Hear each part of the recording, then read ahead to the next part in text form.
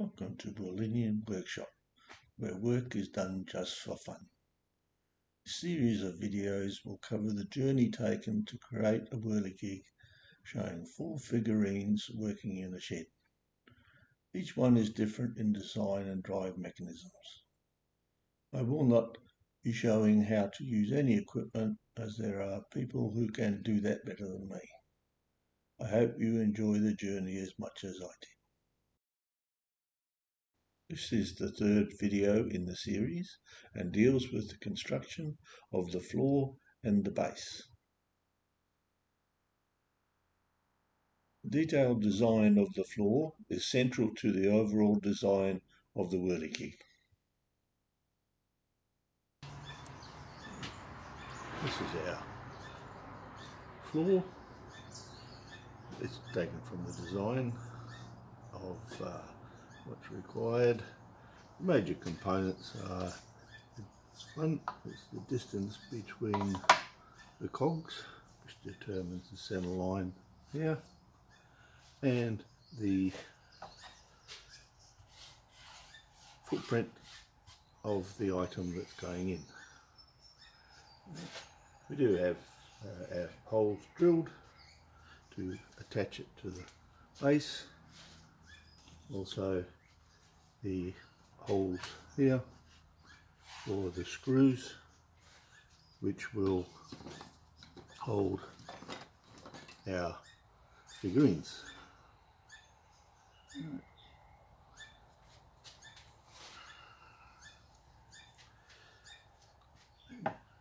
This is it's linked together and then it's screwed.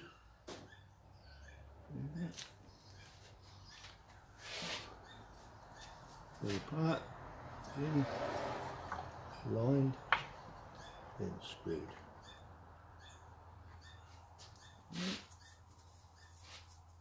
Other ones are the same.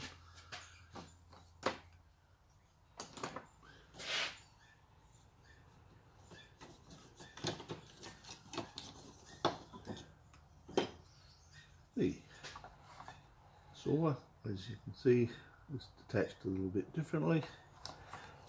And that holes are already drilled. Put them both together.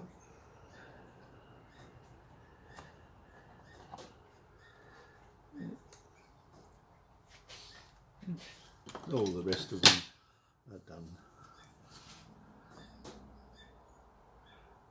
the same.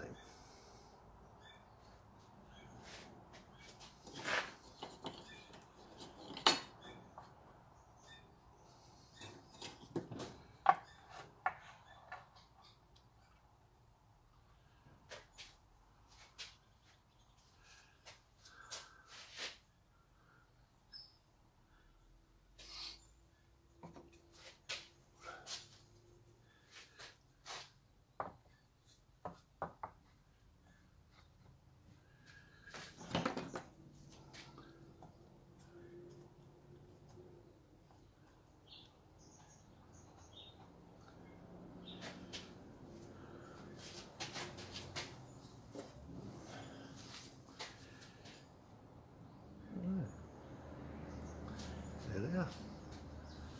What you've got to check is just to make sure that the holes match where the wire is going to go for each of them. Everything looks pretty good. And we can now take these off.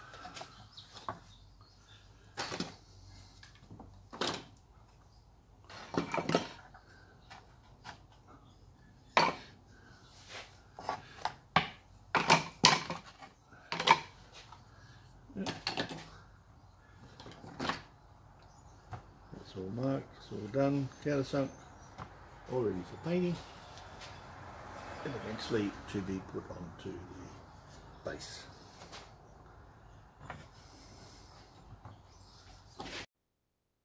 The detailed design of the base is mainly determined by the floor design. The cross members are straightforward. The placing of the drive shaft holes should match the grooves in the lateral pieces. The lateral members are a bit more involved. Some require a capping over the parts where a 3mm groove is required.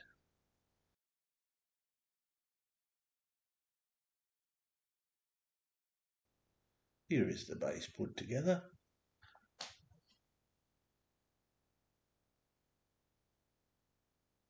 Groove for the wind vane. Grooves for the drive shafts.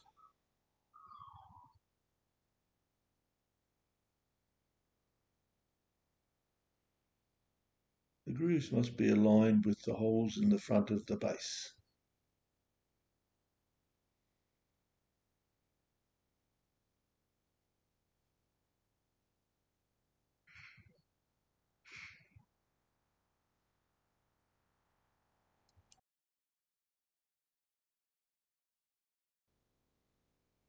All the lateral grooves requires a capping to keep the drive shafts in place.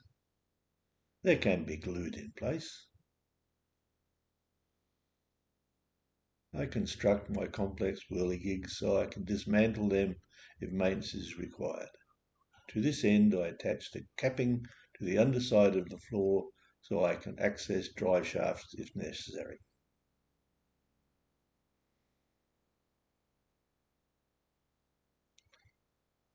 The floor and the base are now ready for the next stage.